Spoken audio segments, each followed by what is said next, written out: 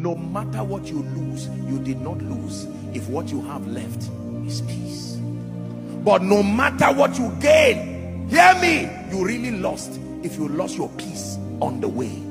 Many of you start with that gift of peace. You throw it away to look for a wife. You throw it away to look for a husband. You throw it away to look for a job. You throw it away to look for ministry increase. At the end of it, watch what you have.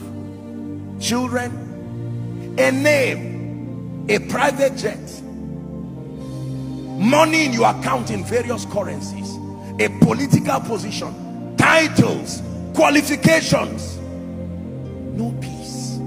Where did you keep it? And you find out that you left it in 1980. You threw it when you began your journey looking for other things. And at the end of your life, you will say, house, give me fulfillment.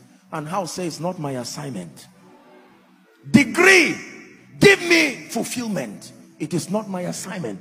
All of them will say, my assignment is only to give you success. Once we help you to become successful, our mission is finished in your life. What then gives me fulfillment?